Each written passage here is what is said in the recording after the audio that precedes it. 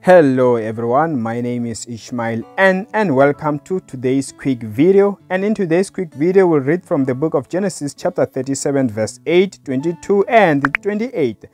His brothers said to him, "Are you actually going to reign over us? Are you really going to rule and govern us as your subjects?" So they hated him even more.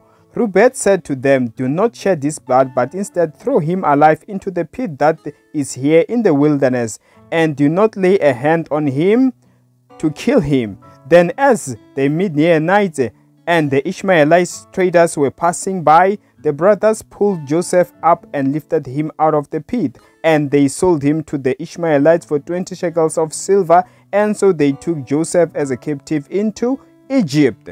Hallelujah! So, due to jealousy, when the blood brothers of Joseph attempted to kill him and even sold him to be taken to Egypt, they thought they had gotten rid of him for good.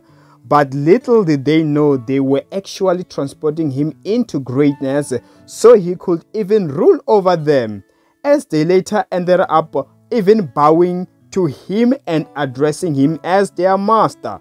So no longer be saddened by all negativities your enemies ever put you through or the bad situations you ever find yourself in, because God Almighty is about to turn it all around and make it work for your own good.